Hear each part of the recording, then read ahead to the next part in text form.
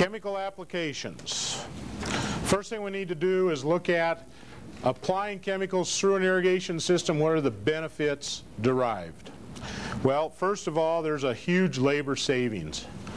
All we need to do is incorporate the chemical, whatever it might be, into the water supply, and the system does all the work. So the only labor that's involved is at the front end getting chemicals loaded into the system, filling a tank, starting an injection pump, or whatever variety of injection system we're operating, and then walking away. So the labor is very minimal using water as the carrier of the chemical. In equipment, what do we need to work with equipment-wise?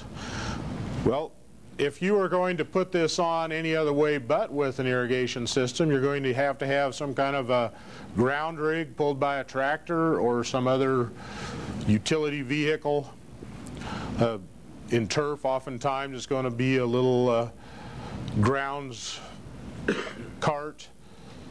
Sometimes they're hooking up these little four-wheel ATVs now with sprayers on them and the like, but still you got to drive all over cover the whole acreage with some kind of mechanical means to drive it around and spray it on the ground, or spread it on the ground if it's dry.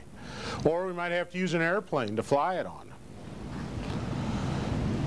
And heck, we just put it into that water and just let it do it all without any extra equipment except some kind of injection system. And we're going to look at the various kinds of injection systems here in a few minutes. So we do have an initial cost of an injection system, but once that's taken care of, it pretty much does its own thing.